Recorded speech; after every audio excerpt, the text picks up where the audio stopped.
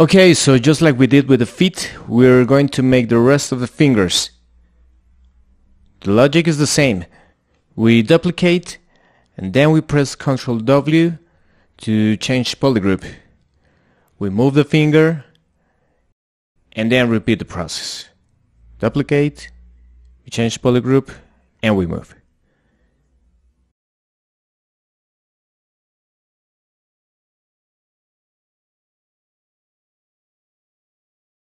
And the same goes for the thumb. We duplicate, then we move and we rotate the thumb. Something like this. And then we move it to the right place. Once we have all the elements in the right position, we start to combine them.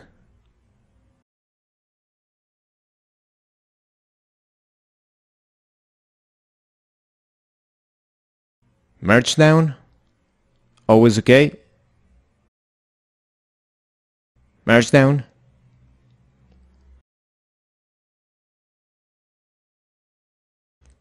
These fingers have less polygons than the toes. The process is shorter.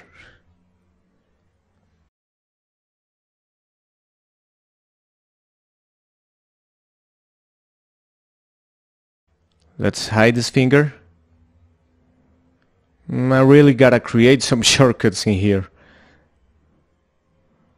So we have to rotate them. I prefer transpose. With a lower subdivision.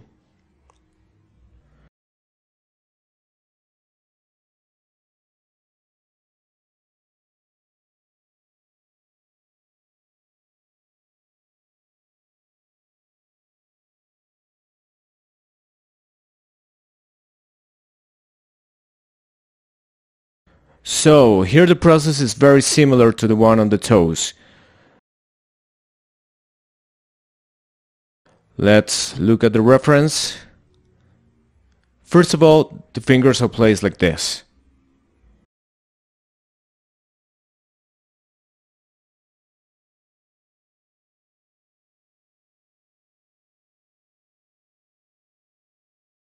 And second, if we look the hand from the front, we shouldn't see a straight line like this.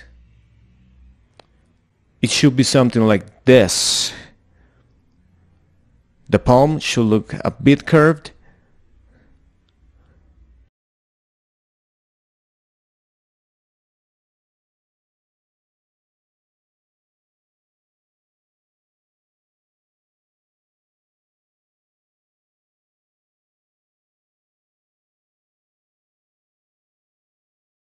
Third, if we look at the reference, we see that the fingers are not totally straight.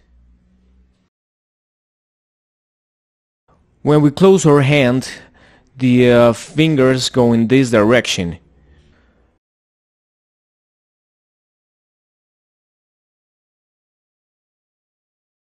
That's why the little finger, as well as the ring finger, tend to look inwards.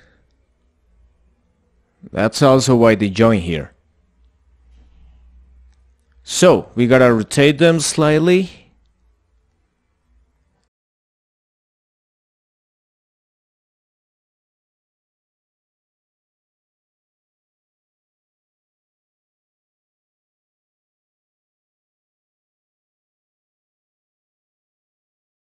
Let's rotate it a bit and then we place it down.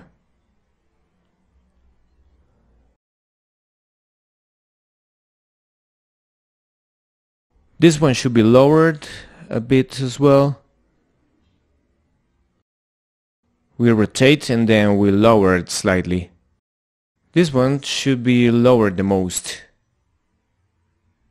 Right here, and we rotate.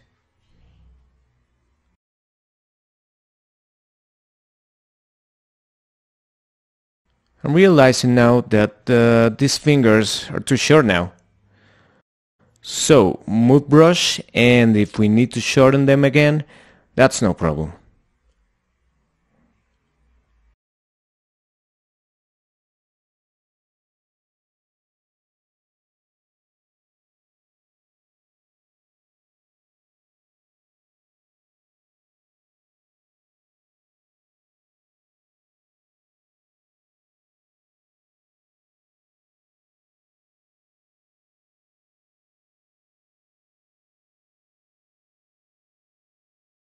We rotate here.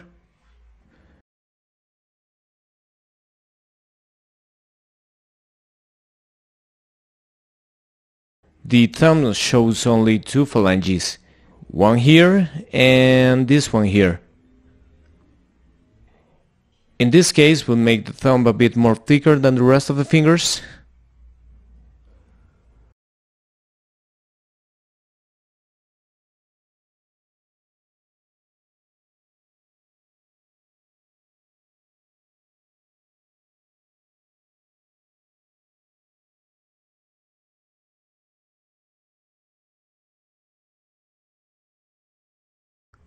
Once the fingers are placed in the right position, we select the move brush to start deforming the fingers. They should look different from each other to a certain degree.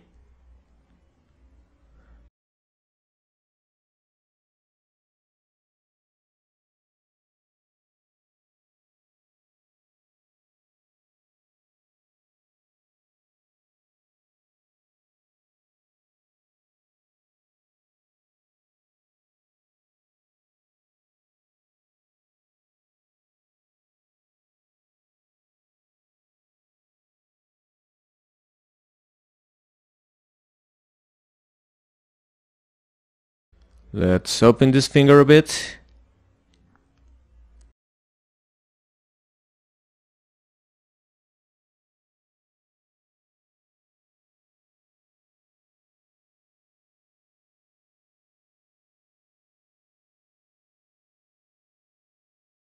It would be great if all the pieces were part of the same subtool. But as they don't share the same amount of subdivisions, it gets very complicated.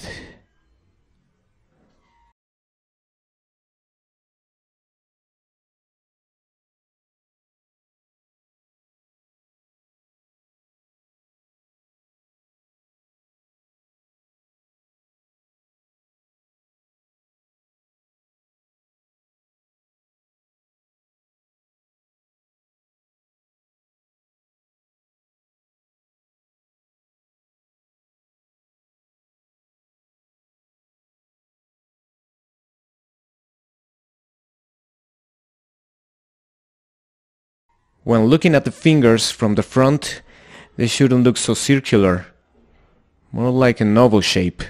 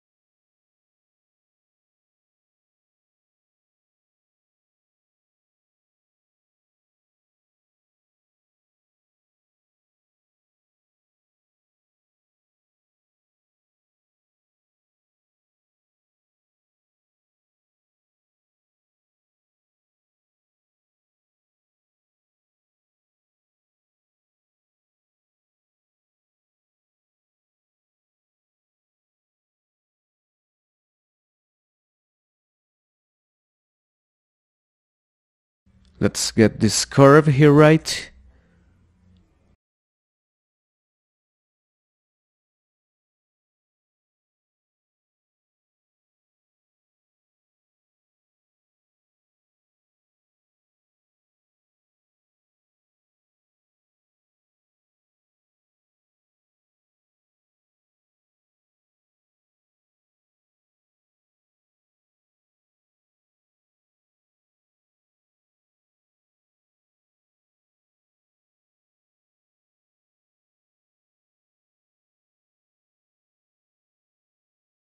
Let's adjust this thumb a bit.